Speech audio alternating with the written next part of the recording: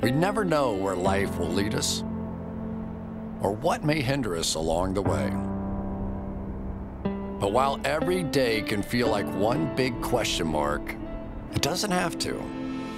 With the right insights, strategies, and solutions from Western and Southern Financial Group, together we can look ahead to leave the unknown behind.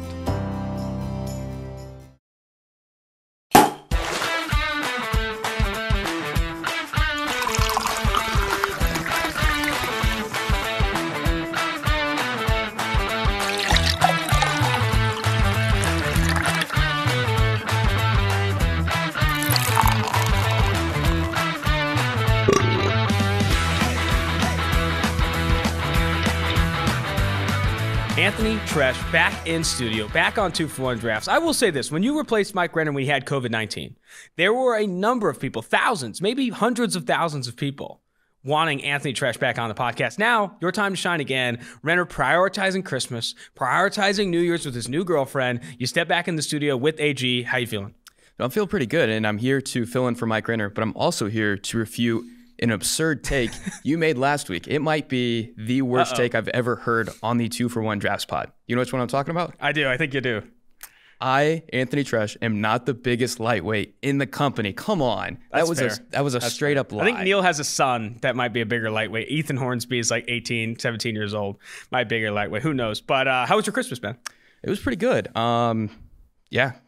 Hung out with the fam? What'd you do? Yeah, hung out with the fam. Drank a lot, a little too much, ate a lot. And, that's what holidays are for. Exactly. Once you get to this age, that's all that matters. Drinking too much and eating too much is what the holidays are for. Producer Mike Quinn, I haven't asked you, how was your holidays, man? It was good, man. I also ate too much and drank too much. And I'm glad, Tresh, I'm glad that you are sticking up for yourself, because you've kind of been called out a lot on this pod.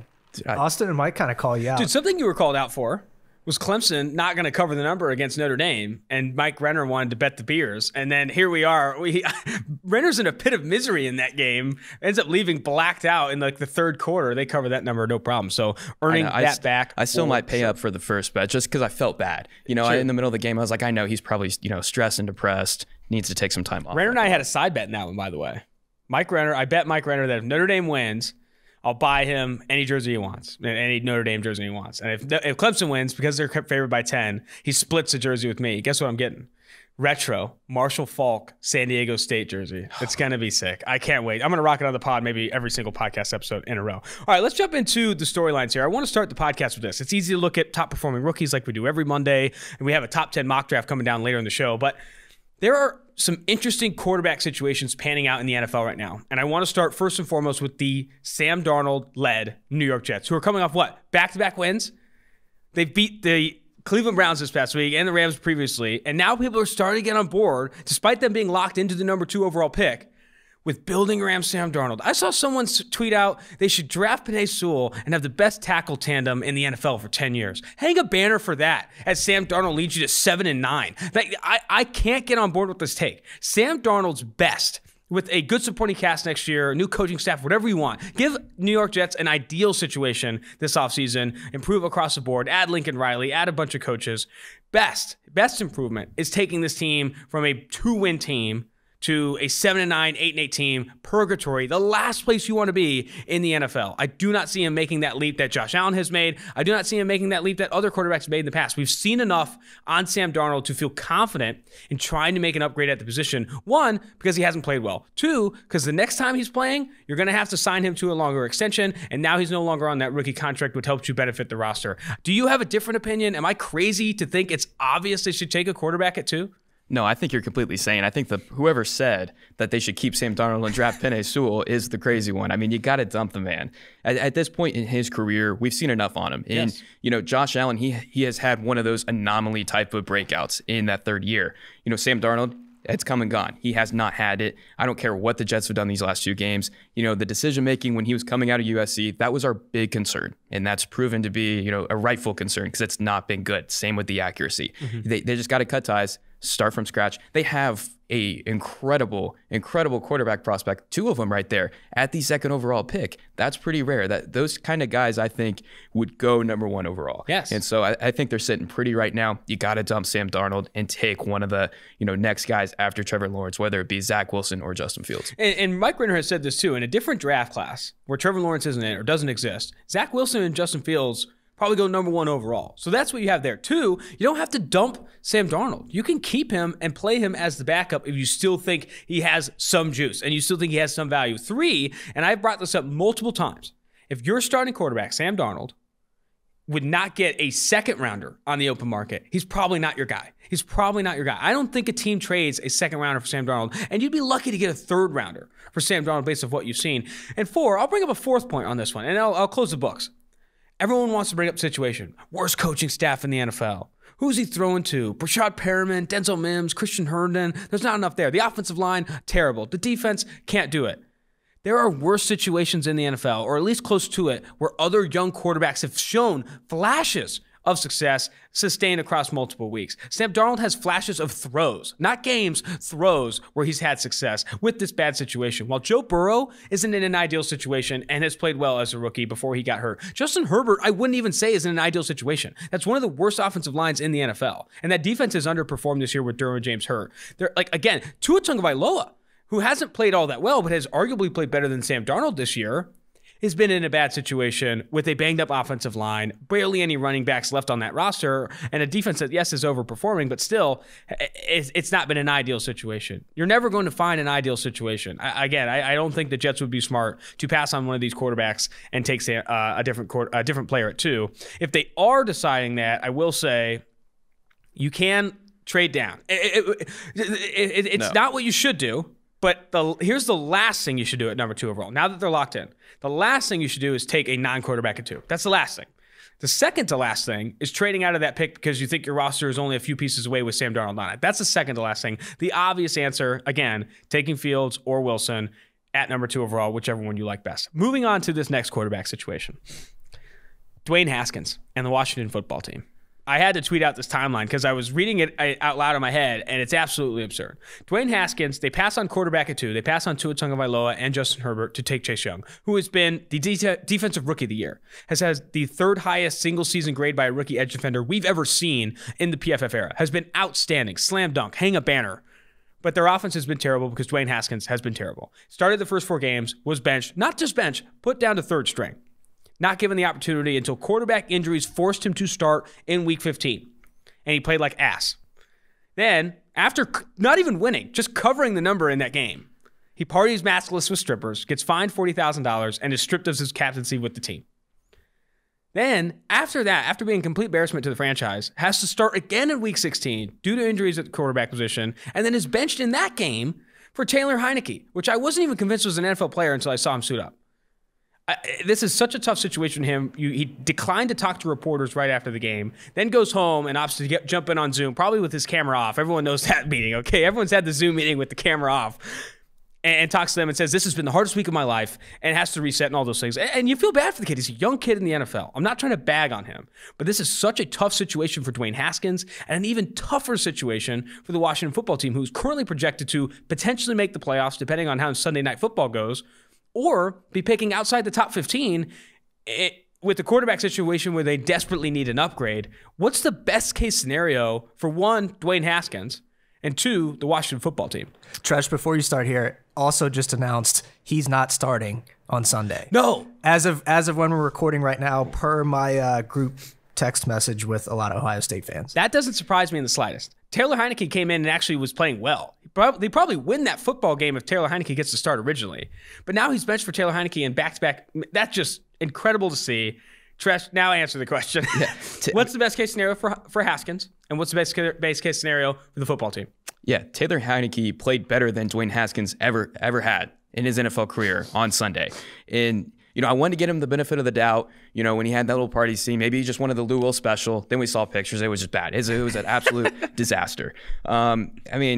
Like Sam Darnold, you got to dump him at this point. And for Washington football team, best case scenario, they lose next weekend, Sunday Night Football, improve that draft position, get one of those top 4 quarterbacks, because there is a little bit of a steep drop off there. They can improve their draft position significantly with the loss. And let's be honest here. They're not making a run in the playoffs. They're not even going to make it a close game. They're starting Taylor Heineke. Exactly. Trash. Exactly. Lose the game. They have to do this. The benefit of the franchise long term. I mean, I don't think it's going to happen because the Philadelphia Eagles are, not the best team either, like any other NFC East team. But it's time to cut ties with Dwayne Haskins. We saw this last year, and we're seeing it again this year. He's just not really. There were some concerns coming out of Ohio State. His PFF grade was not all that great for a college guy. In Ohio State system, yeah, it was like an 81 or 82.0 grade, and we've seen Justin Fields light that on fire in the following year, and even in this year where it hasn't been as good for Justin Fields, still having a far better season than Dwayne Haskins ever produced. In a similar system with Olave, with Terry McLaurin, with Paris Campbell. Exactly. The writing was on the wall. I mean, Justin Fields shit the bed against Indiana Northwestern. He still has a grade above 92.0 for the season. I mean, that just goes to show Dwayne Haskins maybe was not all that great in that system. So, like Sam Darnold, dump him, time to cut ties. Yeah. I mean, I think he's even in a worse spot than Sam Darnold, because I think Sam Darnold is a capable backup, if not a reclamation project for another football team, if not the Jets, after they bring in a quarterback at 2. For Haskins, he doesn't have a spot on this team. Like, he is completely ruined any relationship he could probably have with Ron Rivera and the rest of his teammates. I think he's on his way out of Washington, and we might see a Josh Rosen situation on our hands where no one wants to touch this guy. No one wants to bring him in. He's bouncing up and down off of not stripper poles, but practice squads and struggling to find it. And again, I'm not trying to bag on the guy. It's been a bad situation where he's underperformed both on and off the field. He needs to reset this offseason, come back, and prove that he can win it. Because I think Dwayne Haskins, like we said with his pre-draft evaluation, the tools are there. He can if he can put it all together on and off the field, be a capable starter in the NFL. Has yet to do that so far, and it's going to take probably multiple teams swinging the bat on Haskins, giving him opportunities to build himself back up before we see him starting in the NFL again.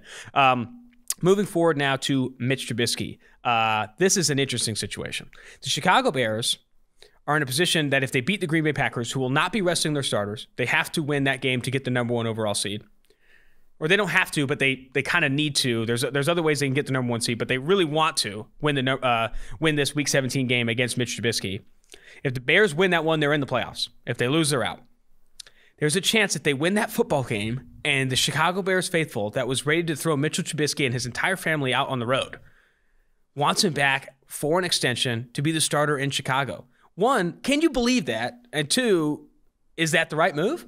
I think this is crazier than the Jets keeping Sam Darnold and drafting Penei Sewell number 2. I mean, looking at what he's done over these last few weeks, like the offense has been efficient. They've looked good. I mean, they scored 30 points. We've all seen that stat a million times at this point. The 4 straight games with 30 points. I mean, they've had the 6th most efficient passing offense over the last 4 weeks.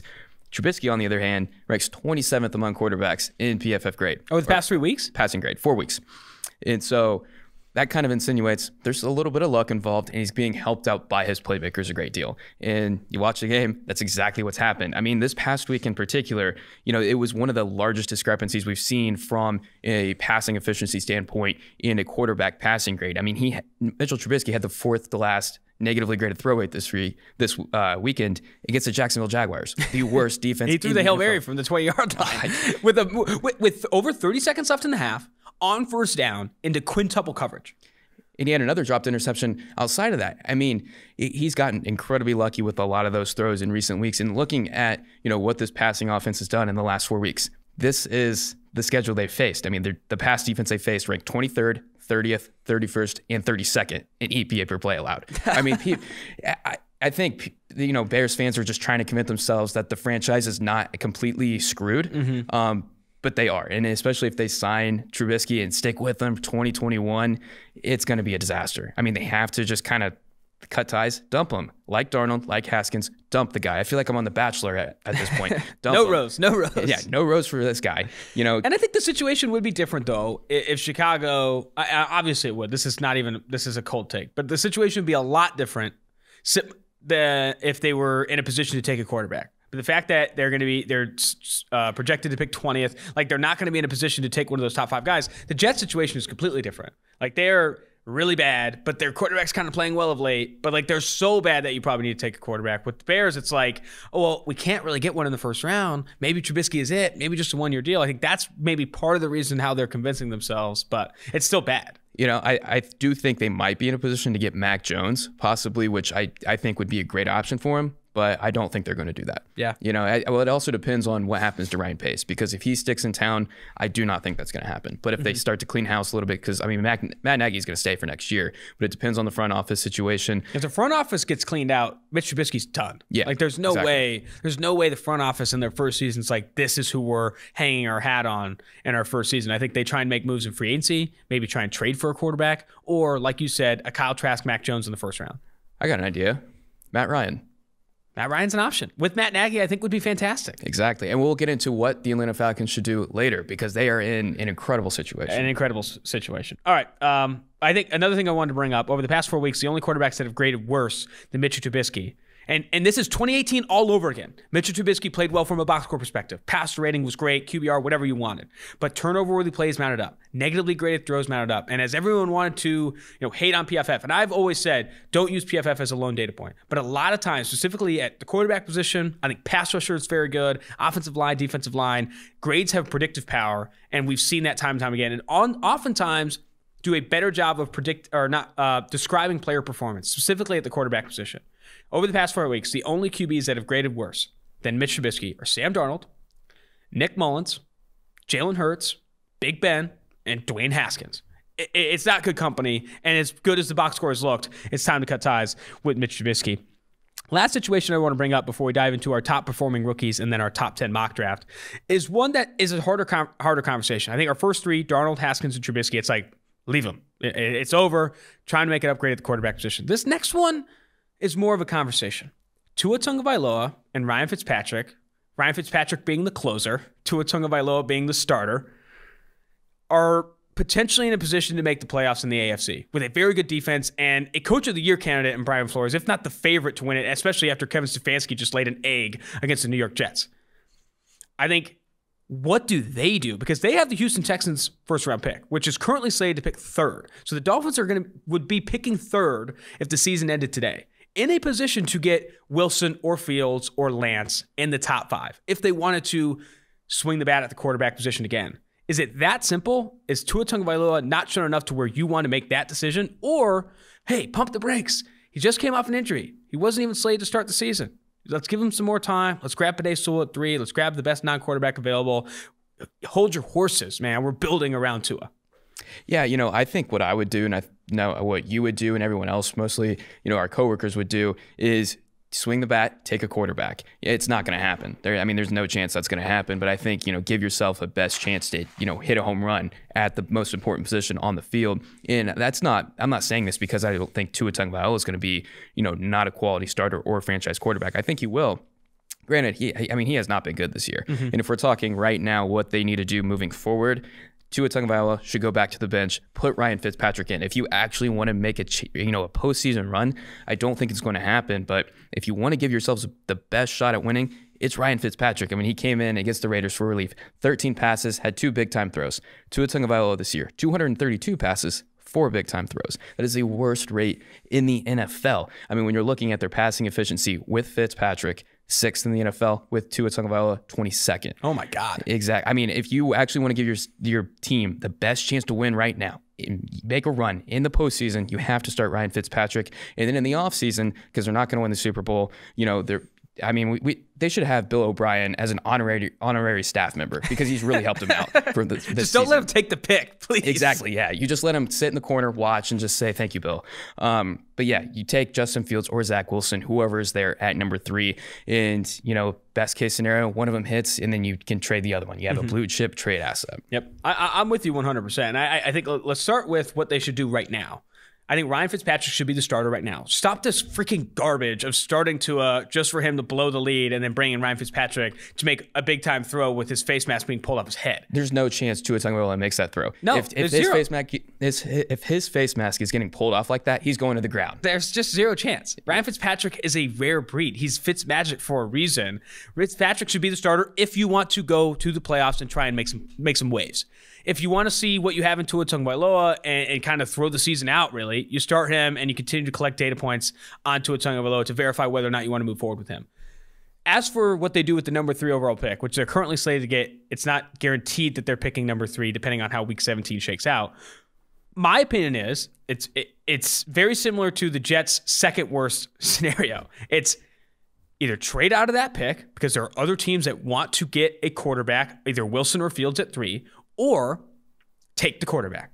It does not make sense to stay put at 3 when you're going to have teams like the Lions, the Panthers, the Broncos, all drafting inside the top 10, itching to try and get their hands on one of the top 3 quarterbacks in this draft. Do not stay put to take who you think is the best non-quarterback in this draft. Do not be overconfident in your evaluation. We've seen time and time again people be overconfident in their evaluation and lose out to other better players at that same position in later rounds. I think that is the situation I'm currently favoring for the Miami Dolphins. Take a quarterback at 3 or trade out of that pick, gather more picks, because you have another first-round pick as well, your original first-round pick. Gather more picks to fill needs on that roster and make moves that way. If you're not willing to move on from Tua Tagovailoa or have a quarterback come in and compete with Tua Tagovailoa. I could see a possible Mitchell Trubisky draft moment here, but I mean, I think it's going to turn out better for, let's say the Atlanta Falcons are there at number 4, they're the new GM coming in, wants a new quarterback.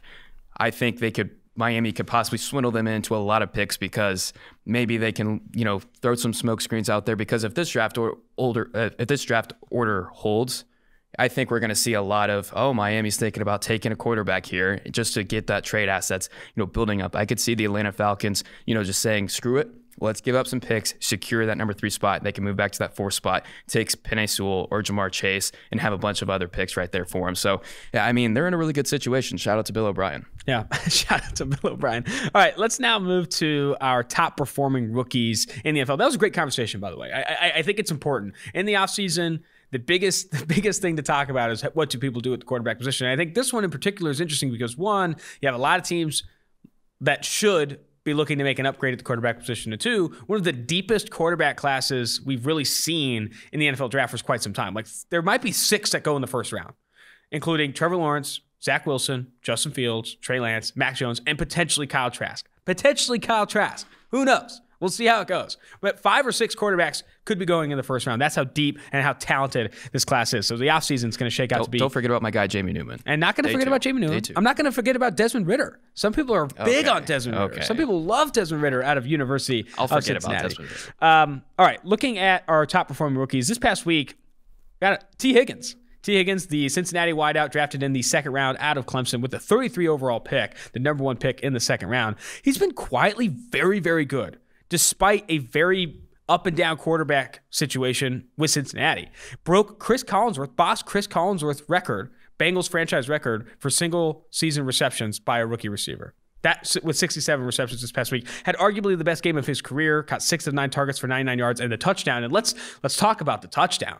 One of the best touchdowns by any rookie wide receiver this season. Great toe jag swag on the side there. T. Higgins, I think, is comfortably slotting himself to replace A.J. Green as that bigger possession receiver that can win down the field, win on vertical routes in this offense for Joe Burrow and company next year.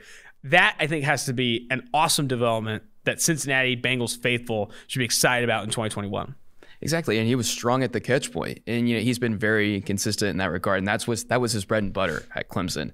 I mean, is he going to be better than the boss, Chris Collinsworth, for the Cincinnati Bengals over the course of their career? I won't say it. I'm not either. I'm not going to say it either. We need to get him on the pod, or at the very least, Chris's pod, and have him glow to his face. We have to get T. Higgins and Chris on the pod and have them duke it out. I like that idea. But also, Brandon Allen. Can we talk about the quarterback play? Dude, he's been good. I mean, he was good this past week. He has been good. No. This is a great game for Brandon Allen. He blacked out. And he showed up this game blacked out and just played out of his mind. 5 big-time throws, no turnover-worthy plays. But that catch, I mean, it probably would have been the play of the week if it weren't for Fitzpatrick just being Fitzpatrick with that, that dime into the cover 2 hole.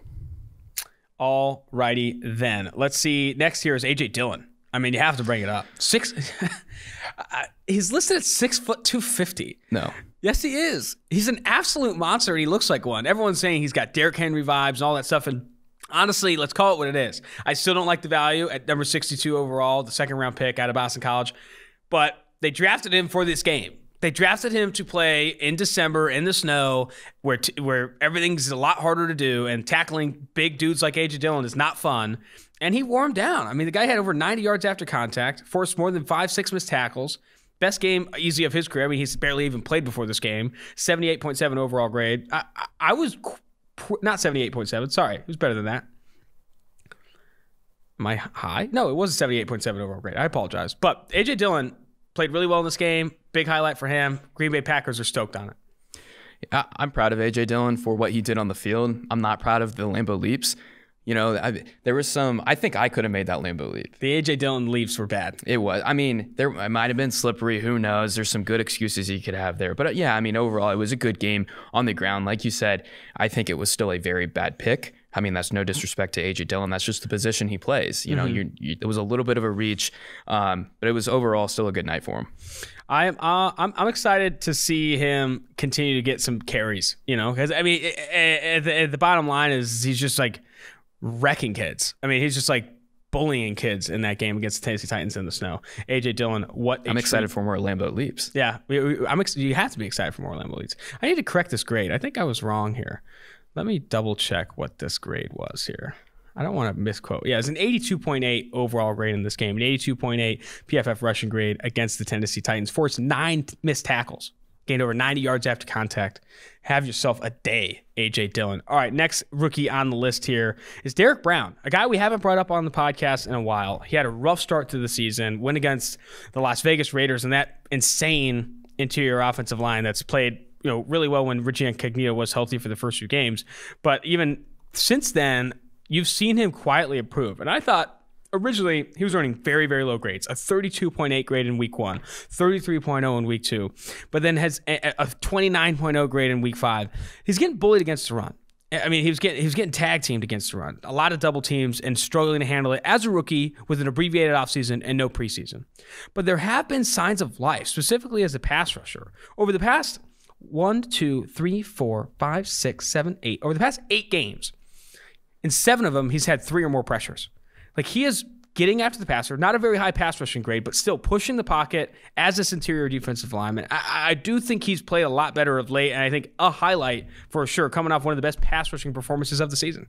Yeah, I mean, he's surpassed my expectations as a pass rusher. Absolutely. The run defense has been, like you said, a little shaky. You know, it could be a lot better than what it's been. But, I mean, like you said, he's been productive as a pass rusher, playing at pretty much every position on the line in every single game. I think that's pretty impressive. His 73.3 pass rush grade, like you said, for a rookie, limited offseason. And 2, seeing some reps there at nose tackle and being productive there. So I've been impressed with Derek Brown. I mean, he's definitely, I think the best way to phrase this is exceeded my expectations. I didn't expect him to have multiple games with 3+ pressures. 7 of his last 8 games with 3+ pressures. And not everyone's going to be Aaron Donald, okay? Not everyone's going to have a pass rushing grade above 90, like what Grady Jarrett can do, what Kenny Clark, what Aaron Donald can do on the interior, Chris Jones. But if he's consistently pushing the pocket, consistently pursuing the passer, like that's what you ask from the big boys like Derek Brown, guys that are supposed to 2-gap, hold down in the run, and then push the pocket as interior pass rushers. He's doing that. As a rookie, again, in a season where there's only one defensive rookie in the NFL with a grade above 65.0 because of how hard it's been to transition from college to the NFL with COVID impacting the season, and it's Chase Young. Derek Brown, not at that level yet, but still playing a lot better of late. I think you have to tip your cap to him. Another player playing really well of late, now that he's actually getting snaps, is Willie Gay Jr., played a career-high 49 defensive snaps against the Atlanta Falcons and earned an 85.2 PFF grade and an 87.0 run defense grade. 6 defensive stops. 6 defensive stops. And stops, according to PFF's method, is when you make a tackle that constitutes in a loss for the offense. 6 defensive stops in this game. I think a really, really impressive performance for him. I think Willie Gay Jr. was someone we really liked coming out. All the athleticism in the world, off-field concerns kept him off the football field at Mississippi State. He's on the football field now for Kansas City and looking like their best off-ball linebacker. Dare I say it? Their best off-ball linebacker. 100%. And, outside of the off-field stuff, the run defense was kind of the big thing we were worried about right out of the gate. He had NFL coverage ability. You could see it when he was on the field in college. And, his run defense was absolutely outstanding. He had 4 run stops, 2 tackles for loss, like you said. So I think he's going to be top 10 off-ball linebacker down the road. I think he has the capability. Got that potential. I think he has the capability of being that. Over the past 3 weeks, playing significant snaps for the Kansas City Chiefs, Willie Gay Jr. I'm looking it up right now. Give me a second. This is a big one.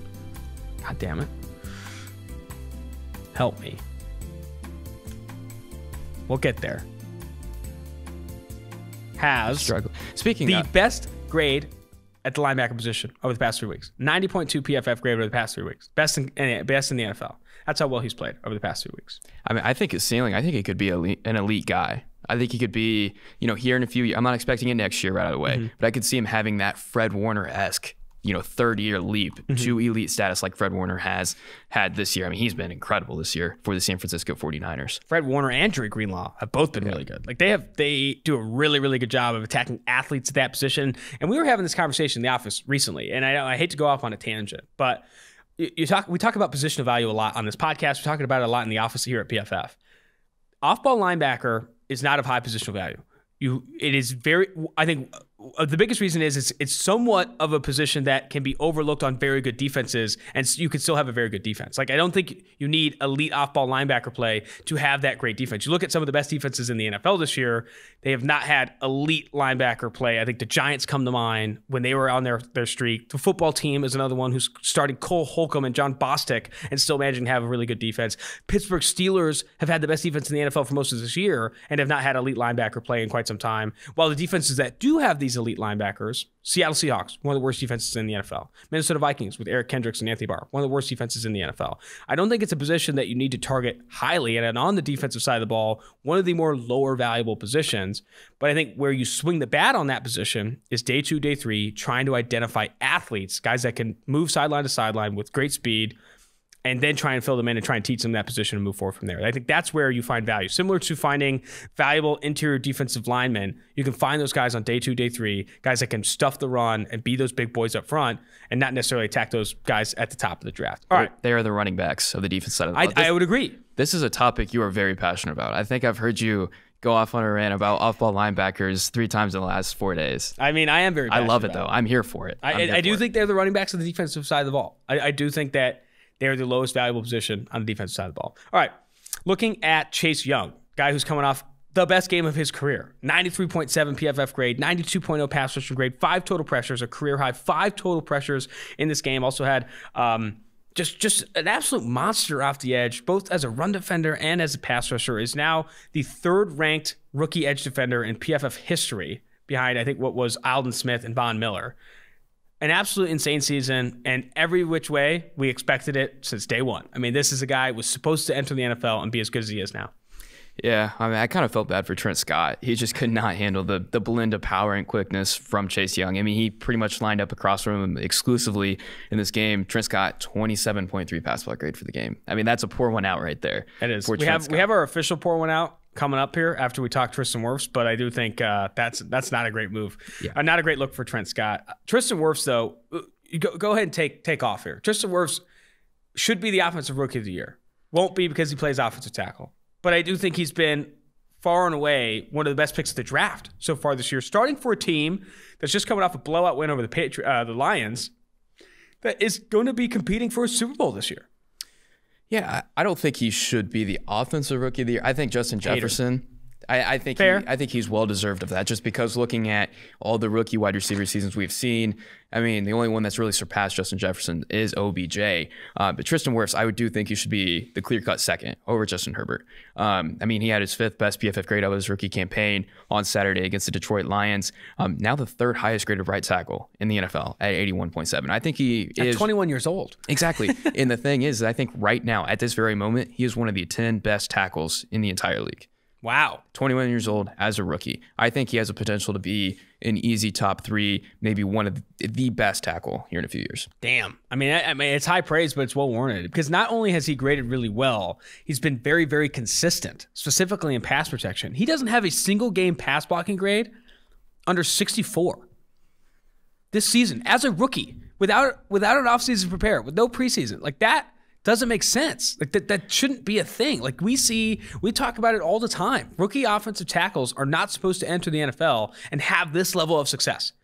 We talk about not drafting for need at that position, because you rarely see this level of success. The Bucs, you saw on that video that came out shortly after, tried to trade up to go get him. They're trying to trade up with everyone. They finally trade up with like 1 or 2 spots and grab Tristan Wirfs to fill this need on what was a Super Bowl roster with Tom Brady under center. And they did so, and it's panning out. I mean, you rarely see a plan work to perfection like this, but the Buccaneers hit a home run with Tristan Wirfs. Yeah, absolute home run. Ever since Khalil Mack threw him, he's been a completely, he was good to start out the year, but ever since that moment, he's just been on point. I think that Did you listen to the 2-for-1 drafts where we had him on?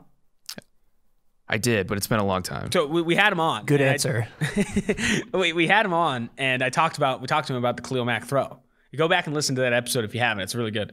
And he says, yeah, I'd never seen that happen before, but he has a wrestling background. He's like, it's a wrestling move, whatever. And I was like, did you talk to Khalil Mack after that? After that, what was a crazy game. They were going toe-to-toe the entire game. And he won some reps. Khalil obviously won some reps. He's like, nope, didn't say anything. That's crazy to me. You got going toe-to-toe with like a future, maybe he's not a future Hall of Famer, but maybe he is. Khalil Mack. What? I think Khalil Mack should be a future Hall of Famer. Not everyone's on board with that. I think everyone is. If no one is, that's Darnold, Penei Sewell type of, Well, anyway, going against a future Hall of Fame edge defender as a rookie and having the bout that they had, I thought at least they'd exchange some words. But Khalil Mack kind of cold shouldered him, I guess. Interesting situation for Tristan Wirfs. But since that throw, he's been stunning in pass protection. All right, let's do our blackout segment here. Jerry Jeudy, wide receiver for the Denver Broncos, first round pick. Had his lowest graded game of the season, and rightfully so. Dude had 5 drops. 5 drops in a single game is the most we've seen in 5 years. And he's getting open. He's creating separation. He's earning those targets. But drops were a small concern coming out of Alabama. He had some drops. He attacked the ball inconsistently in some ways. But drops are noisy. Drops are inconsistent. Drops are volatile. This can't happen, though. You can't drop the ball 5 times in a game. This one's got to be one where you black out, you pour one out, you try to forget this day and restart. Because I still think Jerry Jeudy is going to be a successful receiver in this league once the Denver Broncos make an upgrade at the quarterback position and some of these drops kind of positively regress. But bad performance for Jerry Jeudy.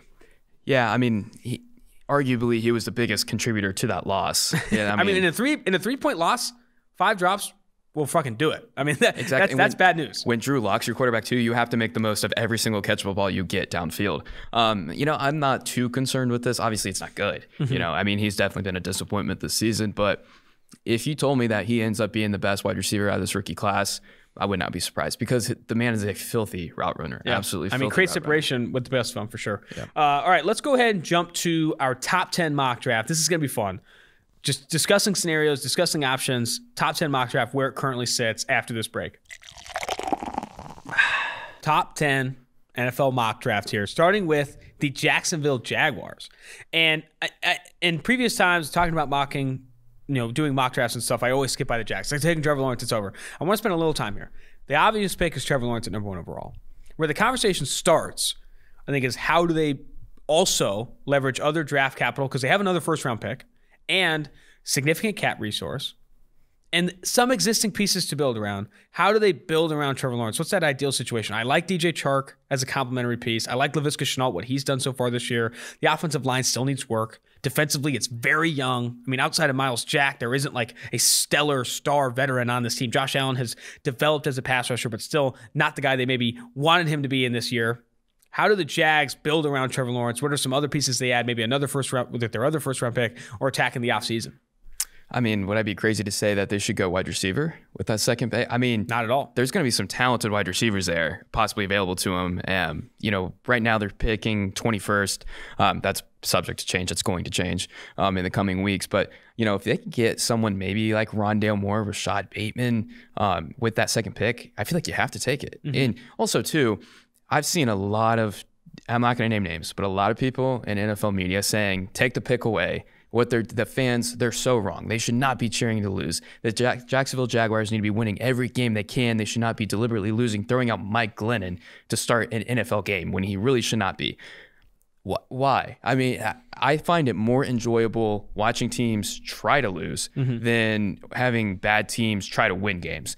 Because, they're setting themselves up for success in the long term. Because if they did not get this first overall pick, they're still they would still probably be in a position to get one of the other 2 quarterbacks. But we're talking about our top prospect we have ever seen right now.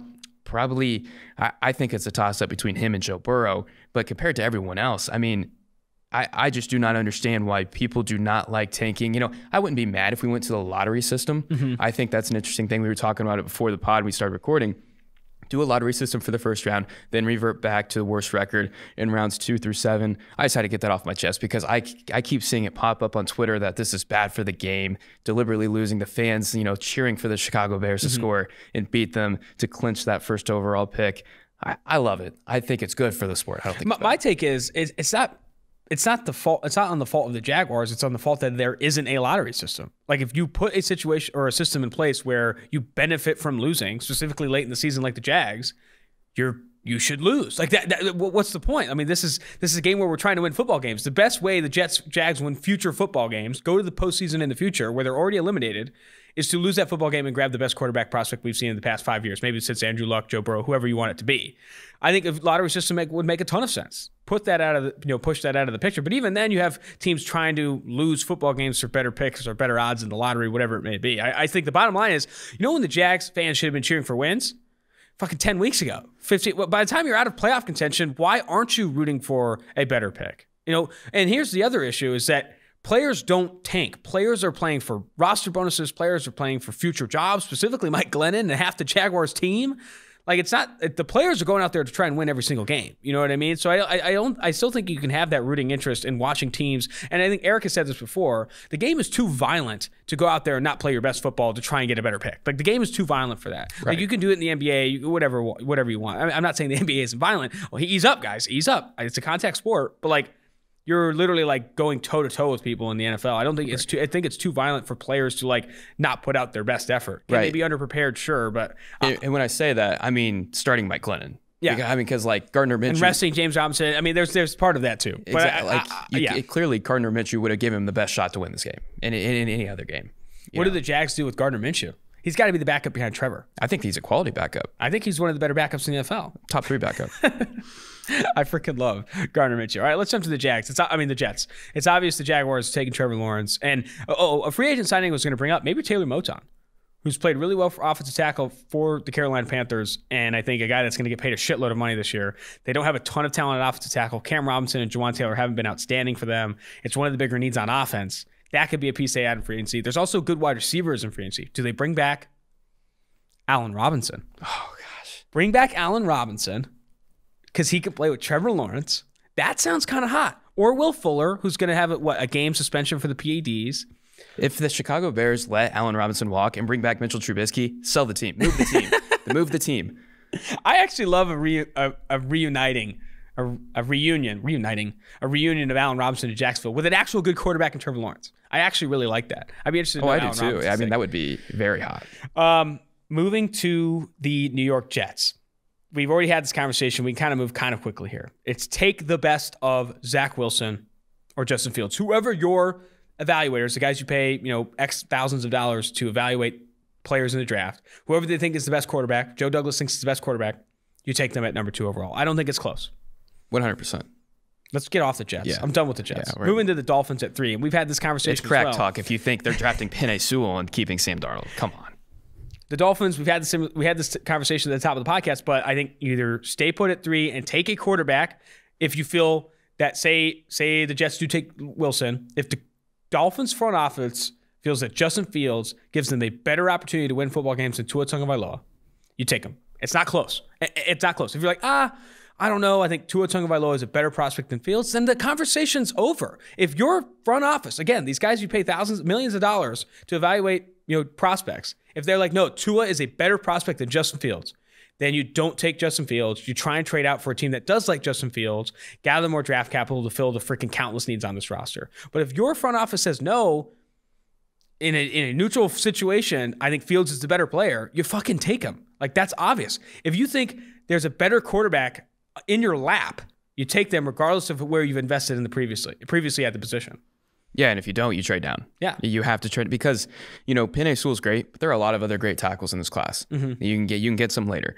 And if you trade down, I would love to see, first and foremost, Justin Fields is probably the best option here, but Tua Tagovailoa, Devonta Smith, or Jalen Waddle reunion, that would be that's my dream right there. Jalen Waddle, if they traded out of 3, maybe they got down to 5 or 6 or wherever it may be, and then picked up Jalen Waddle and tried to really build around Tua Tagovailoa, that would be pretty damn fun. And I think you can get a king's ransom for that third pick. Absolutely. You can get That's why it would be stupid to stay put and take Penei Sewell. That's why it would be stupid. You can get a king's ransom for that pick because there's a third potential number 1 overall quarterback pick in a different class, and Justin Fields or Wilson falling to you at 3. Jumping to the Falcons. This is the first situation we already haven't talked about at length. They're picking at 4, slotted to pick at 4 right now. It might not happen. I don't even think it's not obvious. They should be in the quarterback market, going after a Fields, Wilson, or Lance here at 4, depending on who falls to them. I mean, not Lawrence. They're not gonna get Lawrence there at 4, but Fields, Wilson, or Lance here at 4, I think makes a ton of sense for the Falcons, even though they do have Matt Ryan. And you can move on from Matt Ryan, trade him to a team like the Bears, like, a team that's not, or maybe the football team. San Fran, a team that wants to make an upgrade at the quarterback position, but won't be in a position to do so in the draft.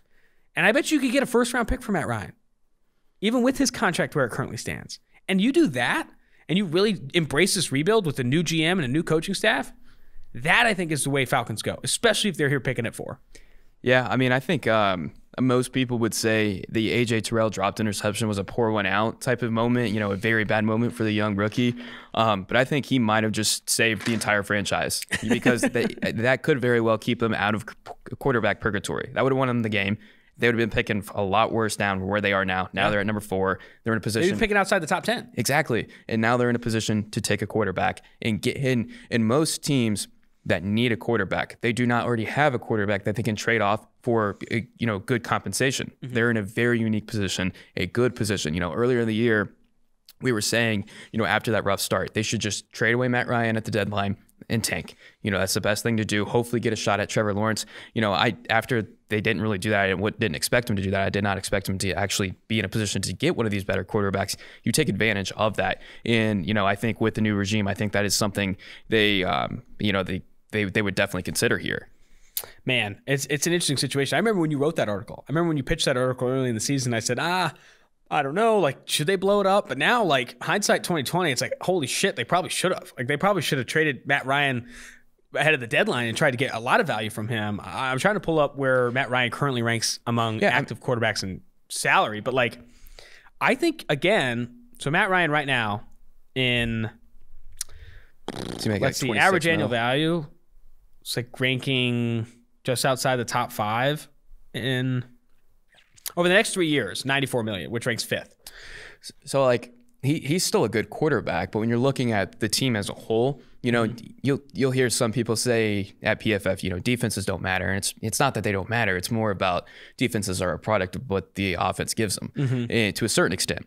And there's a lot of volatility because of that. Exactly, but you can win with an average defense. You cannot win when you have a complete and utter liability of a defense. They looked good this past week, but Raheem Morris has kind of changed them a little bit. Exactly. They've played better with Raheem Morris by a significant degree. Exactly, but I can't see them, the team as a whole being in a position to win in 2021 with Matt Ryan actually be a Super Bowl contender, especially with, the shape of the division right now, because I still think Tom Brady's probably got another year left in him. Mm-hmm. He's looking pretty damn good right now.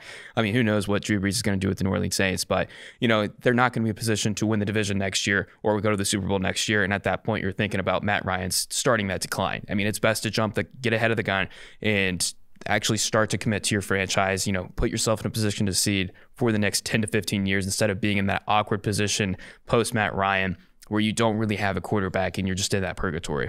Because, okay, let's think about it. They keep Matt Ryan. Hey, no, we're not getting a quarterback. We're going to add, at 4, we'll add Jamar Chase or a tackle, best non-quarterback, Micah Parsons, whoever the fuck you want. Are they really that much better than they are this year? No. A few wins better with a new coach. Say it's the best coach in say it's Lincoln Riley or whoever you want. Are they objectively that much better than they are this year, where they were supposed to be contending for the playoffs? No. And maybe they improved by 2 or 3 wins just by regression, but that's not where you want to be. Exactly. I think they're in a really good position to move on from Matt Ryan, trade him for potentially a first-round pick, invest in the quarterback position, either Wilson, Fields, or Lance, and then with that extra capital that you're saving from getting off the Ryan contract, build up that defense, add some players, and move on there, because you're going to have to pay Calvin Ridley here pretty soon. Julio Jones is getting a little bit older. The offensive line is still very young. Defensively, you need a ton of resource to improve that defense. I really do think they're in a spot to be a year early on the rebuild. And I'm not saying completely blow it up. Don't also trade Julio Jones. Don't also trade Deion Jones. Like, hey, hold their horses. Move on from the most expensive player on your team, the quarterback position, where he hasn't been able to lift the Atlanta Falcons into a deep postseason run despite their flaws. Move on from him, gather more draft capital from it, save that cap space, and try and rebuild with a new quarterback. I think they should. Because you look at where Matt Ryan has ranked this year in PFF passing grade, 10th this year in PFF passing grade. Still very good. Still top 10 quarterback according to PFF passing grade. I still think that's not enough, especially as this team moves forward, to carry them into the postseason with how bad this roster is. And for that reason, you don't want to be consistently in this purgatory situation. I think the Matt Ryan era could be ending in Atlanta. All right, let's jump to the Cincinnati Bengals. Now projected to pick at 5. We're currently expected to pick at 3. The Penei Sewell sweepstakes might be over. There's still a chance that Penei Sewell falls to 5. We don't know what's going to happen. No one knows what's going to happen. They can still take Penei Sewell 5. And if he does, I think Penei Sewell's the pick. But if Penei Sewell is off the board, and 4 quarterbacks have already been taken in this situation, which would be nuts, but possible, I think they're in a position to take the best wide receiver available. Whether they like Jamar Chase to reunite with Joe Burrow, Jalen Waddle, who's the most dynamic athlete, most explosive dude in this class, or Devontae Smith, arguably the most productive over the past 2 years. I think they take the best weapon available. Am I wrong there? If Penei Sewell's off the board. No, not at all. And, I think that's the right move to make. And I think they would go Jamar Chase just because of Joe Burrow. And I mean, that connection was, completely dominant. I keep thinking back every single time I see AJ Terrell, I think back to that national championship game. What Jamar Chase did, his physicality is absolutely, and he does everything you could possibly want at the wide receiver position and then some. I love Jalen Waddle. I love Devonta Smith, but we've seen these two together. Bring back the dynamic duo. Bring in Joe Brady too. Let's have the Cincinnati Tigers. Let's make it happen. Why not? I would love to see that. Yeah, I think the Jamar Chase evaluation is interesting. I was having this conversation with Seth Galina, who I know is a big LSU guy, and watching a ton of Chase tape this past weekend. And I think, and I tweeted this, so I'm just kind of repeating the take, but I do think there are better route runners and there are better athletes at the wide receiver position in this class. But Jamar Chase is an absolute bully at the wide receiver position. Probably will come in at the combine like 5'11" and a half, 6 foot, but is one of the strongest wide receivers we've really seen in quite some time. Like, can absolutely bully kids at the line of scrimmage. And I'm looking for player comparisons for Jamar Chase, and I don't want to put the official stamp on this yet because I'm struggling to find one. But a lot of me wants to potentially say Nuke Hopkins because like he's a shorter receiver that just plays way bigger than he is. But I'm not putting that label on Jamar Chase. I don't think Jamar Chase is Nuke Hopkins level. It's like might as well compare him to Jesus Christ. I do think though that some comparisons that do make sense that I did see, like here's one, an angrier, stronger Michael Gallup, who's a similar size, plays bigger than he is, good in contested catch situations, not an elite athlete by any means, but can win at the catch point consistently. 2, and I kind of like this one more, Pierre Garçon, a little bit stronger Pierre Garçon, who is another bigger bodied receiver from a weight perspective, but was only 5'11", 6 foot coming out. And I think wasn't that elite athlete coming out either. Like, I think Jamar Chase is going to run maybe in the high 4.4s, maybe low 4.5s. That are some of the comps I'm thinking. And for that reason, if you're looking for that type of receiver, which I don't know if the Bengals are or not, I think that's the move to go with. If you're not, if you're looking for an absolute explosive athlete to take the top off like what John Ross was supposed to be, Jalen Waddle is probably the pick here at 5. I think you're being too safe with those comps. Maybe I am being too safe, but I hate being here. I have a gripe. I hate being stupid with the comps. Like it's like when people are like, "Oh, he kind of looks like Saquon Barkley with Barry Sanders' fucking feet and the David Montgomery graphic." Yeah, I hate those comps. Like not every single player is the next like a future Hall of Famer or like an All Pro. Like you have to have some modest comps. So going back to the last few wide receiver class, where would Jamar Chase rank? I personally think he's probably the best in the last 5 years. Best in the last 5 years? Yeah. So that's missing the Mike Evans and Amari Cooper class? Yeah. Okay, because I forgot. That's 2014 now. You're right. Is that 2014? Or was that 2015? It's 2015. Yeah. I don't know. I'd probably put him ahead, though, of this past year's class, all of the receivers in this past year's class. And am I putting him ahead of A.J. Brown, Terry McLaurin? After what I know now, it's hard to say. But, coming out, you probably were. But, A.J. Brown and Terry McLaurin have been really good. Same with DK Metcalf. Oh, yeah. I mean, like you take A.J. Brown if you're offered A.J. Brown or Jamar Chase. But, I mean, when they're coming out, the top 3 prior to this year would probably be in the PFF college era. So going back to 2014, Amari Cooper, Jerry Jeudy, CeeDee Lamb. I think he's probably at that Amari Cooper level. He might be. So, I mean, I think I'm not giving that Nuke Hopkins comp, but I really do think he has a better chance of becoming one of those elite wide receivers than, Michael Gallup's good. Pierre Garçon was good for a little bit. I think he has a higher chance of being elite than good. Yeah, which is fair. I think that's good. All right, let's jump to the Philadelphia Eagles now, who are projected to pick at 6, which obviously could change depending on how Sunday Night Football goes against the Washington football team. But they're in a very interesting situation as well. Like Jalen Hurts, Carson Wentz, they can't go quarterback here in my opinion, and they can't trade up for one either. Like they're kind of screwed at the quarterback position because that cap hit is absurd. No one is trading for Carson Wentz. I almost think you have to just like Jalen Hurts and Carson Wentz compete all offseason. The better quarterback starts, regardless of who's getting paid more. Because whoever gives you the best opportunity to win football games. Because it doesn't matter if Carson Wentz's paycheck is hitting his bank account every 2 weeks and he's on the bench, or he's hitting his bank account every 2 weeks and he's starting. You're still paying that money. What matters is the wins. And if Jalen Hurts gives you more opportunity to win football games, then Carson Wentz sits the bench, regardless, again, of that salary cap figure, in my opinion. Moving away from that, every Eagles fan I know, every time I'm talking about the draft on Twitter and reading other articles, wants a wide receiver. Are they going to go after a Jamar Chase, Jalen Waddle, Devontae Smith, or do they go best defensive player available? Maybe a Micah Parsons, maybe Patrick Surtain of Alabama. That secondary is atrocious. Where are you at with the Eagles at 6? I think if Micah Parsons is there when they're picking, they are going to just dial that phone as quickly as possible. You don't like Alex Singleton? Nate Jerry? What's wrong? I know. Duke Riley? You're not a fan of those linebackers? I mean, not really, not particularly. Yeah, it could be better, could be worse. But no, I really do think if Micah Parsons there, they are going to absolutely take him 150%. I'm with the Eagles fans, Philly Nation. We've had our moments in the past. We both have.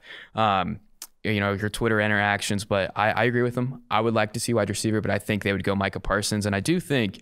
This is going to be a very interesting situation with Carson Wentz. Personally, I wouldn't be surprised. And I think this would be a situation that I would try to make work out if, Phillip Rivers calls it quits, send Carson Wentz to Indianapolis, reunite with Frank Reich, put Jalen Hurts in there next year. This is his 1-year shot. If it works out, it works out. You have your long-term guy. But if it does not work out, then, you could start to get the ball rolling on, it was kind of the Gardner Minshew situation that we got for a little bit. And we were like, oh, is this guy actually a quality starting quarterback? And kind of find out he's, like we said earlier, good backup. But in this case, in this draft, I think they're going to take Micah Parsons. I don't love Micah Parsons at that value. I don't love it at 6. I'd rather see them take one of the best receivers here or, and even though there's not as ranked as highly as Micah Parsons on our board currently, the best cornerback. Patrick Surtain or Caleb Farley, who they think the better cornerback is there. I think linebacker at 6, and I know I've had this conversation 1,000 times, and Micah Parsons, I've said before, is a generational talent. Best linebacker prospect we've seen since Luke Kuechly. Where would you take Micah Parsons? I feel way more comfortable if there aren't, in this situation, if there aren't really, really good players at other more valuable positions like the wide receiver position in this case and the cornerback position. I think it depends on the class. It always depends on the class. Right. And I think at 6, with how maybe 4 quarterbacks come off the board, and you have an opportunity to the first or second best receiver in the class or the best cornerback in this class, with how good Patrick Surtain could be, how good Caleb Farley could be, I think that's where I'm trending in that direction. I don't look at Micah Parsons until I feel like the top 1 or 2 wide receivers are off the board and the top 1 or 2 cornerbacks are off the board, depending on where you value those corners. This cornerback class isn't as good as what Jeffrey Okudah was, what people thought he was coming out, but I still think it's pretty damn good, so much that I think about those positions before I think about Micah Parsons. So I'm probably not looking at him to come off the board until 9 or 10, but he'll probably go ahead of that. I was kind of surprised. I thought you were going to say back half the first round. Back half of the first round would be egregious because at that point, I think there will be enough receivers, tackles, and corners off the board to where you could feel more comfortable taking an off-ball linebacker between that 9 and 13 spot, because that's what matters. It's not as simple as like don't take linebackers in the top 10. It's like if there are other players available that you have a high evaluation on, at more valuable positions, that's what you do. It's as simple as what does a tackle make on his second contract? What does a wide receiver make on his second contract? A corner, all better than linebackers. And the linebackers that have been paid fat second contracts, Quan Alexander, C.J. Mosley, Schobert, Blake Martinez. haven't really panned out, haven't really moved the needle for those defenses. All right, Detroit Lions now picking at 7. That's where they're currently slotted to pick. They're in a tough spot. They're in like a Matt Ryan Atlanta Falcons spot in terms of ready to move on from the quarterback position, but probably can't do it here at 7. They might be crazy enough to take Micah Parsons here too, despite linebacker being far and away not their worst need or their biggest need, the biggest problem. Where do you see what situations do you see the Lions going into? Are they a team that maybe takes a corner off the board? It's definitely interesting. I could see them if Matthew Stafford comes back. That's a given. I think he will. There is a chance that he doesn't. I think then they would be in a very interesting situation.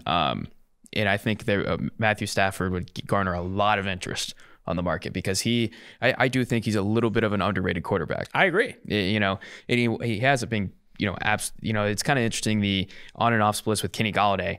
But I still think he's an underrated quarterback. But I do think if everything stays as it is now, I think they do lean cornerback at the spot they are at right now. So you're thinking Farley or Patrick Surtain, who they think is better there. Mm-hmm. I also think they could go edge defender, Kwity Paye, Greg Rousseau, depending on if they want to attack that position. I mean, they like athletes at that position. It's going to be a new front office, though. Yeah. Like, you don't really know what they like. In the past, you'd probably think Kwity Paye or Gregory Rousseau would make sense, but if not, Caleb Farley, Patrick Surtain, and then at the wide receiver position, if you're big on Jalen Waddle, big on Devontae Smith, I think those are two guys that you could go after there as well. Yeah, I mean, it's coverage over pass rush. I love Kwity Paye, but if they take Kwity Paye and Patrick Surtain or Caleb Farley still there for him, I think that would be. No, I agree. I would agree. That would definitely be a bad one. I think I would target corner over the edge defender class. Yeah, absolutely. It definitely Surtain on the board. It definitely depends on who the new GM is. Where their mind and their thinking is. Because if you get one of those traditional old football guys in there, they might take a nose tackle. Yeah, exactly. they might take a nose tackle. Speaking of which, the New York Giants are slotted to pick at 8, and maybe they do take a nose tackle, grab another one. I think Leonard Williams and Dalvin Thompson are both projected to be free agents this offseason. Two of their bigger interior defensive linemen. They obviously have Dexter Lawrence there. I think they re-signed one of those guys. I know Dalvin Thompson's a big presence in that locker room, a guy that team really does support. I think they could see him resign before him get re-signed for the New York Giants before he hits free agency. But projected now to pick at 8 here. I think they have to go wide receiver. I don't think the 3 best receivers in this class are all off the board by the time they're picking at 8. And I think they have to go after a wide receiver now, whether it's Jalen Waddle, maybe you don't know in this situation, Jamar Chase, Devontae Smith. I think that's where my mind immediately jumps. Do you have a different opinion? Do they not take best receiver on the board? Dave Gettleman, he's an interesting guy. I think I wouldn't be surprised if he goes edge here. Gets a guy like Kwity Paye. That would be something. It would be, especially with all those wide receivers there. I'm right there with you. I feel like they have to go wide receiver. They absolutely have to. Daniel Jones has not been great. Yeah. I think he's been better than maybe the box score suggests, but he has not been great. That's exactly what I was about to say. I think we're hating on Daniel Jones just a little bit too much. I don't think he's Sam Darnold level, Mitchell Trubisky level. He's a little bit better than that, but he hasn't been great. I think, but they haven't really done a good job in surrounding him with weapons. I think they have to do that here, but you never know with Dave Gettleman what he's going to do. Dude, if they don't surround him with weapons, they're going to be in the same situation that kind of Sam Darnold is a little bit, and they don't really know if he's good enough. The offensive line is bad. Shane Lemieux has been the worst pass protecting offensive guard in football this year. They're starting Andrew Thomas, who has the lowest pressure or highest pressure rate allowed of any first round rookie offensive tackle this year. They've done not just a bad job, a very bad job of building around Daniel Jones, and instead investing in defensive tackles and those things on the other side of the ball. They need to try and add some weapons here offensively for Daniel Jones, specifically receivers, tight ends, even though Evan Ingram's a Pro Bowler. Try and get him some pass catchers to move them forward. And Saquon Barkley getting back healthy matters. Also adding a receiver here I think would be big. I think that would be the obvious move in my opinion. But I could also see them going edge defender, Kwity Paye, Greg Rousseau. All right, 2 more picks left here. The Carolina Panthers at 9 and the Denver Broncos at 10. The Carolina Panthers a week ago were projected to pick at 4. Now they're at 9. I was locked in to the new GM coming in to Carolina, Austin Huney fired, and going after a quarterback, moving on from Teddy Bridgewater, maybe trading him, whatever. Maybe having him as a backup at $23 million a year. Now, again, this purgatory situation, they're probably going to roll into next year with Teddy Bridgewater under center. On that, because I don't know which team's trading for him at $23 million cap hit, and probably going to have to try and build around him. But here at 9, do you take the best wide receiver to try and make this monster receiving core? Curtis Samuel probably leaves in free agency, so you have DJ Moore, Robbie Anderson in the pick here at 9. Or Do you look at the defensive side of the ball, add a corner, add an edge defender at the top of the draft? And then there's even tackle to be in the conversation. Rashawn Slater, Sam Cosmi, Christian Darrisaw, Virginia Tech. They could go a lot of different ways here at 9. I don't know their best option. What would you say their best case scenario is for Carolina? Yeah, I mean, if we ranked all 32 state of the franchises, who's in the best situation to compete in the next 5 to 10 years? Carolina Panthers may be the bottom 3. They're not a good situation. They're in a really, really rough spot here. I did not like the signing of Teddy Bridgewater. Has not been going all that well for them. I think best case scenario for them, there's a quarterback there for the taking, but I'm really not sure that's going to be. And the same can be said for the Denver Broncos at 10. Both of them really need a quarterback here to take. That's where they need help at. Denver more so than Carolina. Yeah, I mean, Denver's already settled that wide receiver. I mean, they have an incredible wide receiving core. Drew Lock's not the guy. I know, I don't know this for sure, but I have a feeling that John Elway, of all people, Brock Osweiler, Big's fan back a few years ago, is just going to be salivating if Trey Lance is there. He's going to be super excited, throw a party, get blacked out. I think that's his dream scenario.